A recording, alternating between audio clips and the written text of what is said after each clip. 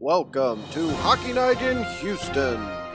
Today's game, the Bruins versus the Arrows from Sugarland Ice Arena. The crowd is ready and so are we. Let's get to it.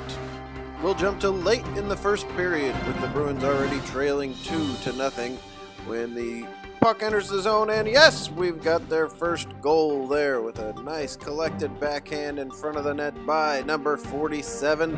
That's Dead Red Ned Sisson.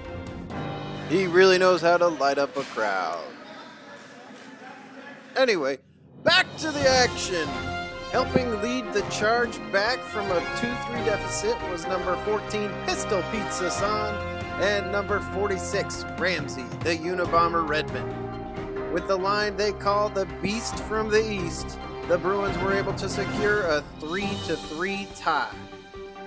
That's all the time we have this week for Hockey Night in Houston from Sugarland Ice Arena. Please join us next week, and until then, stay cool, Houston.